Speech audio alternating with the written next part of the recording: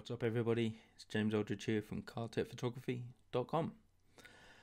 I'm going to get on my high horse here for a minute, and I'm going to bring up a subject that is hitting quite close to home at the moment regarding local photographers to me. Now, this is a warning to people out there that run their own business, that whether it be photography related or not, in the form of I'm seeing too many people, too many amateurs, it doesn't matter if you're an amateur or not, too many people claiming to be photographers and basically ripping people off. Now, I'm not talking about overcharging for a print or anything like that. Prints are irrelevant. This is where it's going into, you're taking people's money, supposedly going to provide them with a service, not doing that job, full stop, or doing the job and not fulfilling on promises that you've made. Now, the rant is about a local photographer to me who has taken somebody's money. Now, this isn't the first time. This is just one example where he's taken someone's money in the form of the deposit about a week or so before the shoot was meant to take place. He cancelled a portrait shoot and said that he couldn't do the shoot for whatever reason. I think he gave an excuse that he was ill.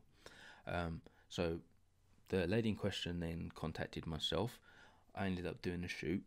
As we were going through the shoot, we were talking about it, and the story that he had basically fed this lady was contradictory to what I had heard from looking at his Facebook statuses, that his messages on Facebook were that he was gallivanting around London.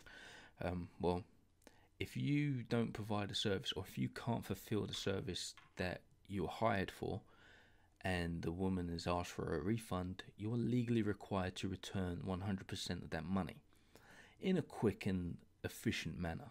Now, I've spoken to this lady in question a few weeks ago, and the problem was still unresolved. She had not heard a dicky bird from this gentleman, and she is still waiting to find out if she's going to get any money. Now, I've suggested to her that she take this matter further. She go to a small claims court, send him a letter regarding the payment or the refund, and say that she wants a written response within 7 days. If she doesn't, then she takes it further.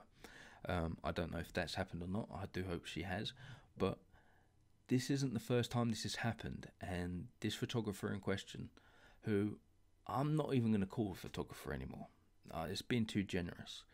He's become too well known as a scam artist. He is becoming too well known as a fraudster, and he is just ruining the reputation of himself. I'm not too worried about what he's doing to the photography community.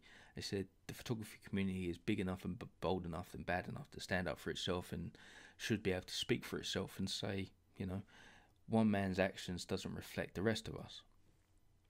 But what he is doing is wrong. It is, one, breaking the law. Two, it's morally wrong. And it shouldn't be happening.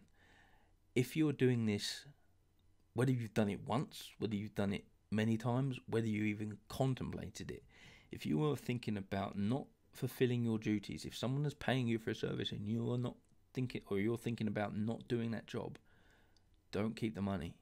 Do not keep the money. That is technically theft.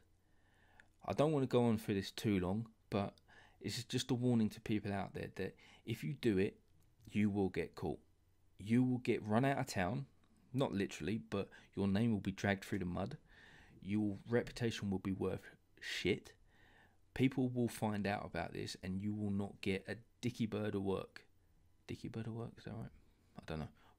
Anyway, you know what I'm banging on about. I don't want to see this happening.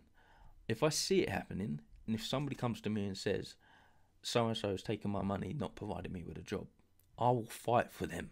I will stand in their corner and fight for them.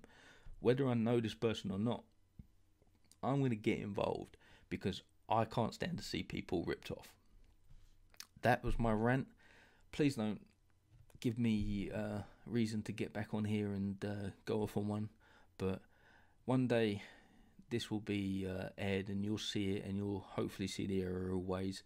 Hopefully you won't be doing this. But if you are, don't. So simple as that.